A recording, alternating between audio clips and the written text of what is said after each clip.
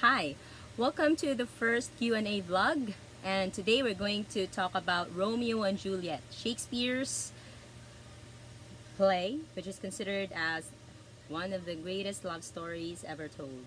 Okay, so before we begin, let me just give you a background of why I'm doing this.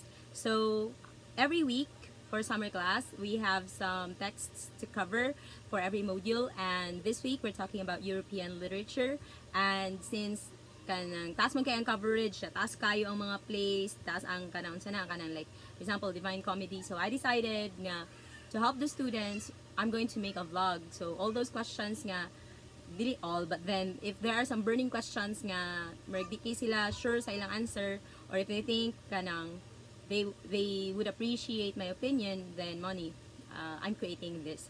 So they provided the questions and I chose the top 5, okay, for Romeo and Juliet.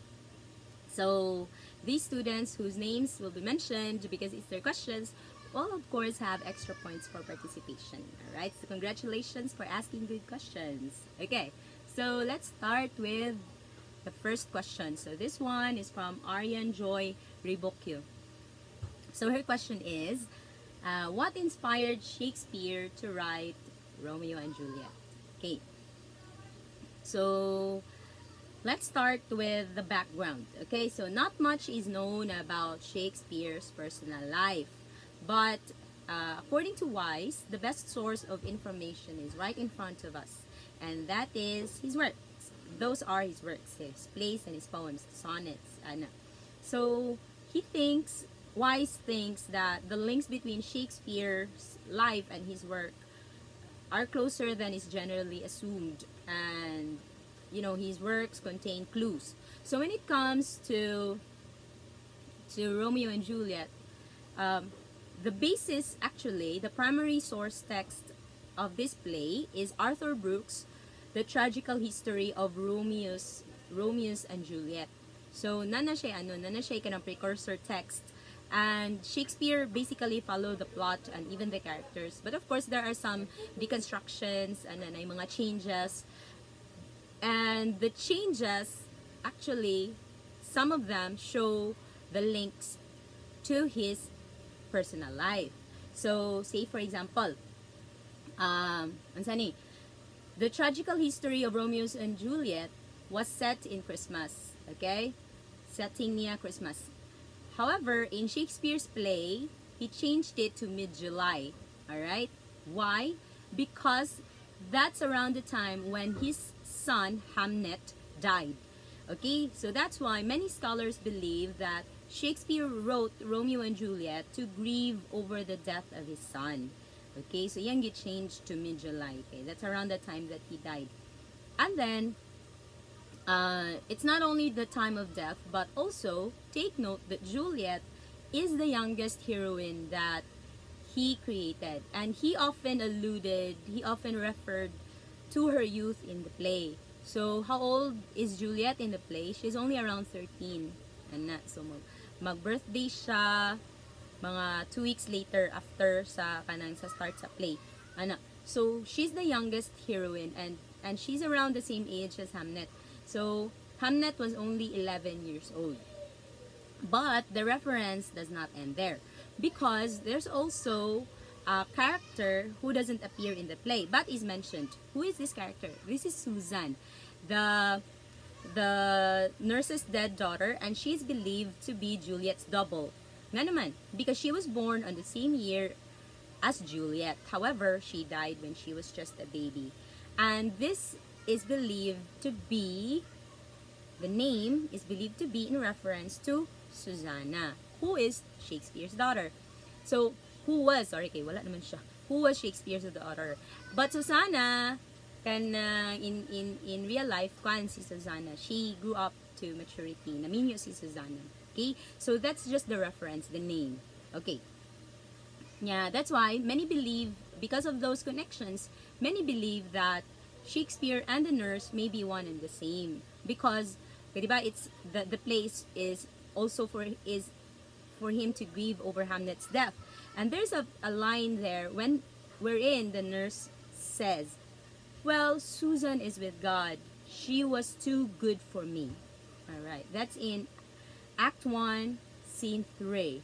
Okay, so in that line, it's like Shakespeare was saying that Hamlet was too good for them, so he had gone back to God. Ano. Okay, so the next question is from Sherilyn. How do I read this one? Sherilyn Ansai. Okay, so Ansai actually posted several good questions, not just for this vlog, but also for the 2 others that I'm going to be making this week. So I only have to choose one. Alright, sana kay para matagaan itong chance ang uban. Okay, so her question is, why is Romeo and Juliet a tragedy? Okay, let me talk about what tragedy is. Okay, aron makakuan mo nga, tragedy day siya because of these things. Naman yung characteristics ang tragedy as a dramatic form. Okay, so first, kanang there are 2 types of drama, generally 2 types of drama. Then the other types fall under these 2, okay? But they can also be a combination. So there are 2 types, comedy and tragedy. Okay, so a tragedy deals with tragic events, and kanang it always has an unhappy ending. So, na dyan ay mamatay. Ana. Especially one concerning the downfall of the main character. So, it's not only nga na mamatay, but there's the downfall of the main character. So, according to Aristotle, in his Ars Poetica, alright, he said nga, there are 2 things that are important in a tragedy. The role of the tragic hero, okay, and the plot. Okay, so, the tragic hero is always someone who is noble, who is admired. So just like Romeo, diba? At the beginning of the play, daghang characters nga ni-admire niya, right? Even Lord Capulet says nga Romeo is a courtly gentleman, o diba? Even ang patriarch of the opposing family kay nakabilib ni Romeo. So tasyag esteem, tasyag ka ng nindot siya reputation sa ilang society. But he has a tragic flaw. So, iyahang attitude na something. So, what is that flaw? It's called hubris, which means excessive pride and causes the hero's downfall or catastrophe. So, asa dapita napakita ni Romeo ang iyang pride. Actually, nanay mga gagmay nga hints, especially for example katong sa balcony scene, gingnan siya ni Juliet nga kanang lakaw na dito kay magkitaan niya ka kanang sa iyang family niya, mapatay niya ka. Yan ingon si Romeo nga, no, kanang even their swords cannot keep me away from you. He said something like that. So kanang siya ba kanang confident kay siya siyang kaugalingon bitaw nga makasukol lagi siya bala pag patyon siya na. And of course kanang the biggest evidence of kanang his excessive pride is the point where he killed Tybalt, diba? Kay wa na jud niya na control yang self in anger, in retaliation, in revenge. Kay gipatay ni Tybalt si Mercutio. Wa na siya kanang naglain pa. Yan ang gipatay dayon, diba? Naginokdanay na dayon sila, patay na dayon. So that causes his downfall, kay na banished man siya. And then in Renaissance Italy, banishment is like sana kanang life imprisonment. Mao na siya ang marag pinakagrabe nga punishment nga mahatag sa usa ka tawo. Dili ang imprisonment. Kung mabanish ka, mas grabe kay. At least ma-imprison ka, nara ka sa inyong city, ma-visit ra ka nya sa imprisonment, sa banishment, di na jud ka pwede mo balik. Sa tabla ra na ostracize na jud ka sa inyong kuan. Kiver na jud ka sa city. Dapat if mo balik ka sa city ninyo, if like for example si Romeo moto ningon ng prince, if makit-an siya balik sa Verona, patyon gid siya. Okay, so mao to ang consequence mo na. But then, ang plot said, according to Aristotle, will contribute to the downfall of the hero. So mao to nga, di ba na sa Act 3, Scene 1, wag yun niya na wala jud choice si Romeo kay gipangita man yun siya di Tybalt kay nganong ni-attend ka sa among party gabi di ba nang si Tybalt ari diri mag-duel ta, mag sword fight. So inana bitaw So nabutang siya sa situation, si Romeo nabutang sa situation nga wa siya ka ikyas. Okay? So nagi na something sa plot, nagi plot twist nga maka-decide ang hero, ang tragic hero, maka-decide siya out of his hubris. Okay, so butangan gyud siya something na. So bright kay Shakespeare, no? So that's why Romeo and Juliet is a tragedy. And of course, unhappy ending. Grabe siya kayo lang ending, di ba? It's a double suicide. Wajud ang anga. Alright, so Romeo nag-inom og poison, and then si Juliet nagduslak siyang kaugalingon with a dagger. So that's why it's a tragedy. And by the way, in a Shakespearean tragedy, there are two parts. Okay? Dili siya tragic sa sugod pa lang. Like, very clear gudi siya. That's also what makes kanang Romeo and Juliet kanang special ba. Okay, nganong distinct siya from other tragedies kay kanang klaro ang distinction, klaro ang kanang two parts sa usa ka Shakespearean tragedy in Romeo and Juliet. So what are the two parts of a Shakespearean tragedy? The first part is comedy.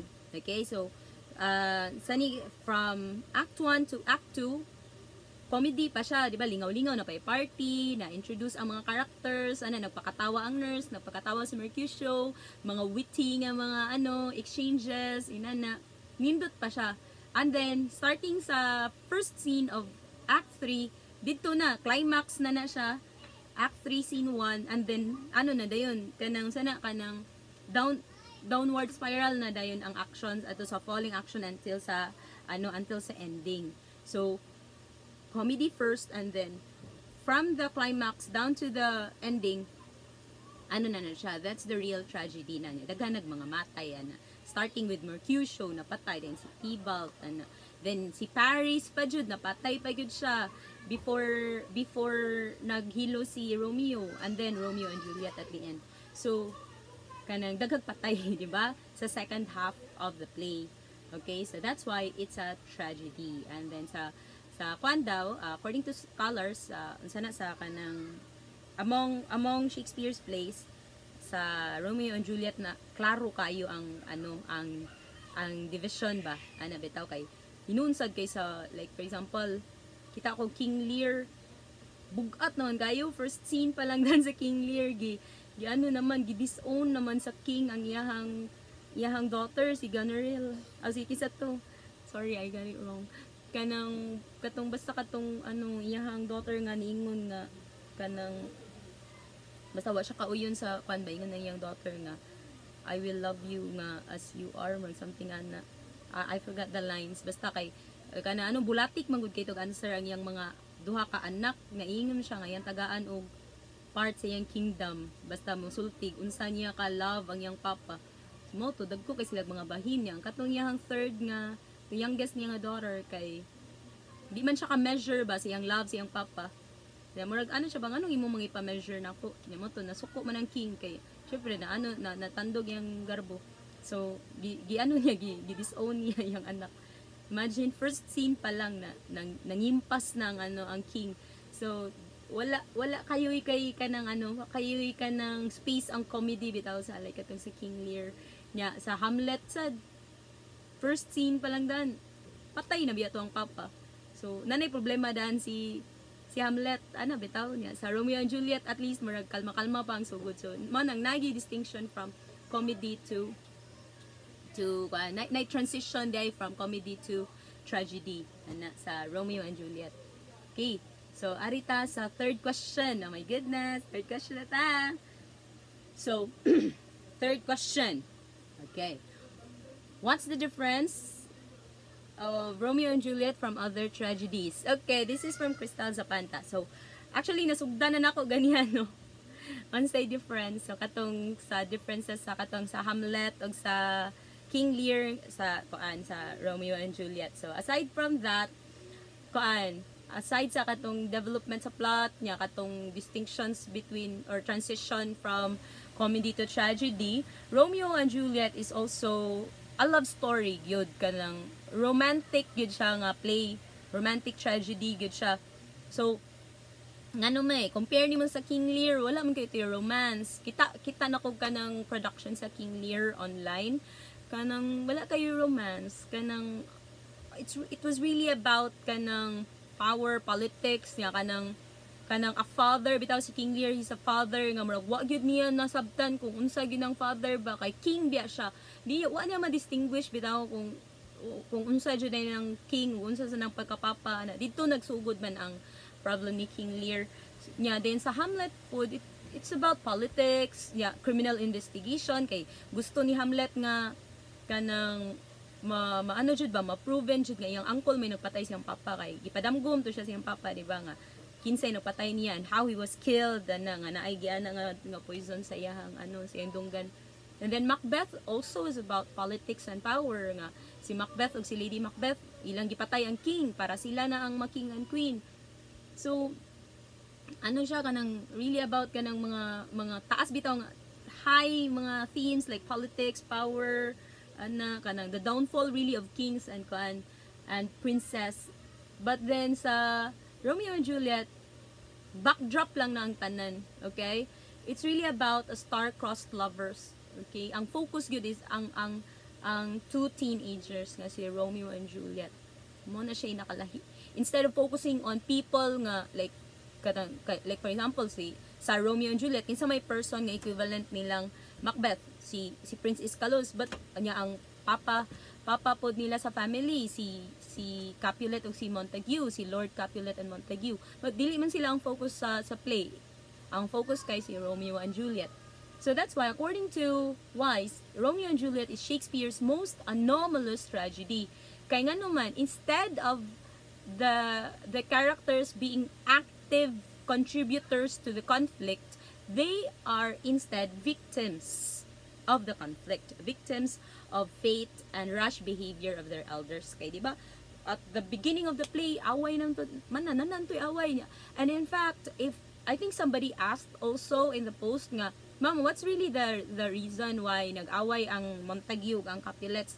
Actually, it's never mentioned in the play. It's like the conflict has been going on for too long, nga wa na ni matter ba ang reason bitaw unsay sinugdanan, but most probably power struggle gihapon. Kay kana siya makita na nato sa next question ngano man unsa may involvement gid sa power struggle nga makita nato sa Romeo and Juliet, but kan lang siya kanang part lang siya sa backdrop ba. Okay? Pero naka-fuel gid siya sa decisions sa duha nga magpakamatay, di ba? Okay? But of course, we're not condoning suicide here. Okay? Kanang nay problema pahitag pagi, di ba? Kanang naduot lang gid to silang Romeo and Juliet. Ngano man naduot sila? Well, hopefully the answer in the next question can help. So, this question is from Jaime Abatayo, and this is her question. Does Lord Capulet love his only daughter Juliet when in fact he uses insulting language that highlights his disgust and forcing her to marry Paris? Okay, actually dili ta ko mutubag ani because number one, it's a yes or no question. Okay, so let's stick to kanang questions nga ma-explain. But anyway, even if yes or no ni siya question, it requires an explanation, no? Kay taas ni siya subidahon.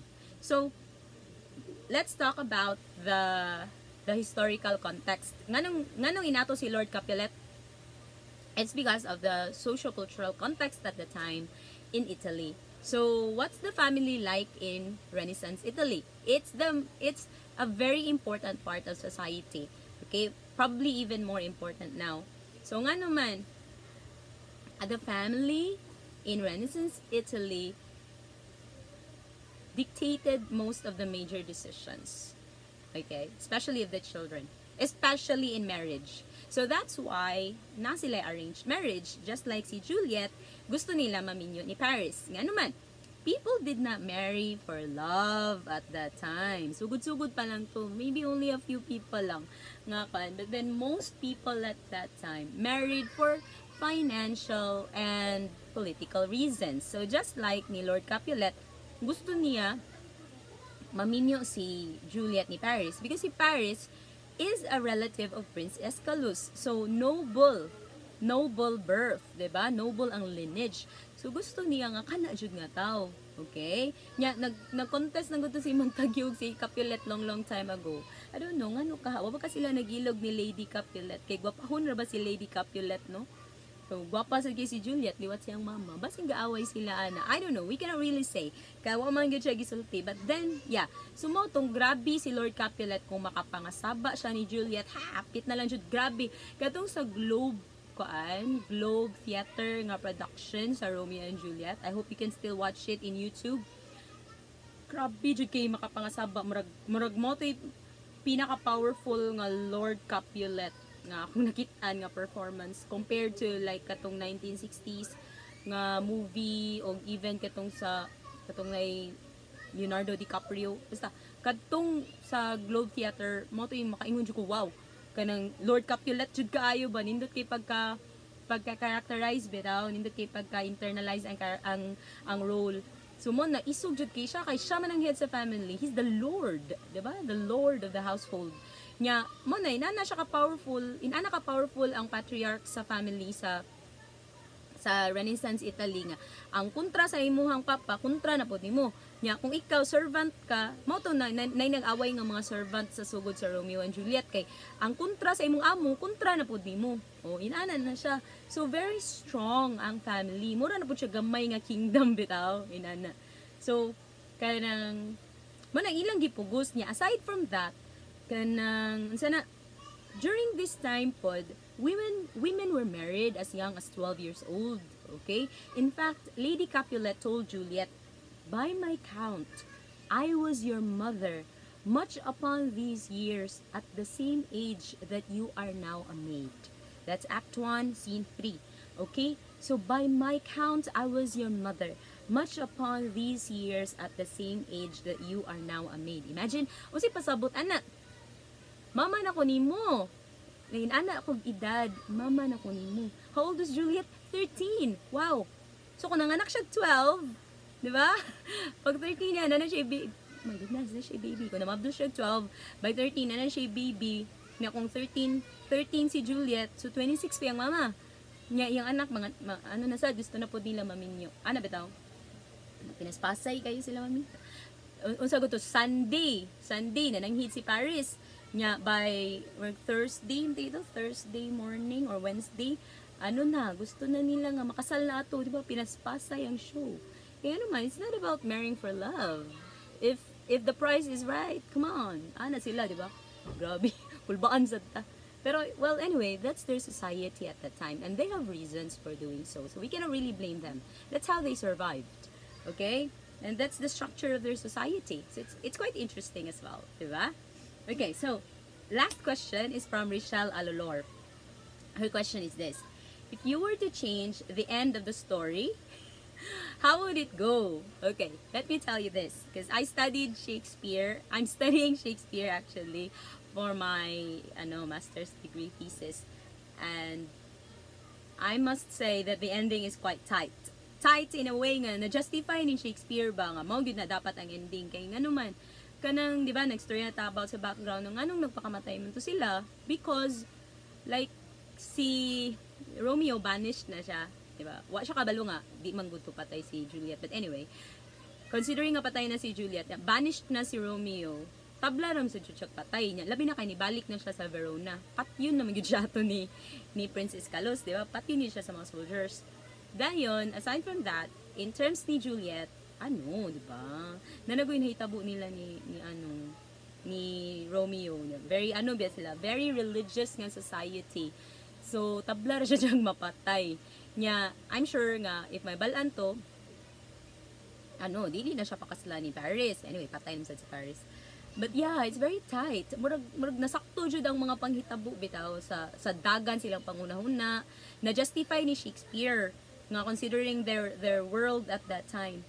But then, if I were to change something for the fun of it, if I were to change Romeo and Juliet's ending, I would start at the point where there was a miscommunication. I wish, makaingon man jud ka, di ba? If only Romeo received the letter from Friar Lawrence, things would have changed. So that's actually the last critical plot twist nga kanang kuan hitabo sa Romeo and Juliet. From that kuan kanang time nakahimo si Romeo wrong nga decision because of misinformation, 'di ba? So if only he received it, then perhaps mag-elope sila ato, 'di ba? Nganong wala man nadawat ni Romeo? Kay si Friar John nga mo gipadala ni Friar Lawrence sa message na quarantine kay naa may plague, na may pandemic. Dili pandemic, 'di ba? Kay di man to global. But na plague, so na quarantine si Friar John. Kaya mo to si Baltasar nakauna. So unsa na nimo nga si Friar John nagdonkey sa movie, 'di ba? Sa kang Franco Zeffirelli nga version, si Friar John nagdonkey. Yan si Baltasar nagkabayo. O so pisa may mas dali. So mo na, yan na quarantine pa gyud si Friar. So sao na lang na nimo. So wala jud. Na jud something sa plot mo to, na jud plot twist nga makaingon jud ka. It really led to the downfall of the tragic hero. And mo na siya. Magtaban unta to sila kung wala pa, di ba? Mo na. They could have lived a different life, a new life in Mantua. Okay, dito man na na exile. But who knows, di ba? What if nasakpan sila sa tomb niya mo? Angko na lang sila nga kasala sila, siguro mag uli ra pud ang parents sa Capulet nila, sila Capulet og Montague. They will never know kay tagas pa sila mga pride good, no? So siguro mag-uli sila, but then napadyoy bloodshed, napagyud to siya last battle siguro kung nangabuhi man guys si Romeo and Juliet, di ba? So anyway, for me kanang tight na kayo ang kaanya. Besides sa flow sa plot, basta moagi na good ang climax, dapat paspas na jud na ang downfall sa sa tragic hero. So dili pwede i-extend ni Shakespeare or else maboring na ang play, diba? So he made the right choices. Okay, so I hope that you enjoyed and learned something from this vlog, and if you still have questions, you can post them down below. Right, bye, see you next time.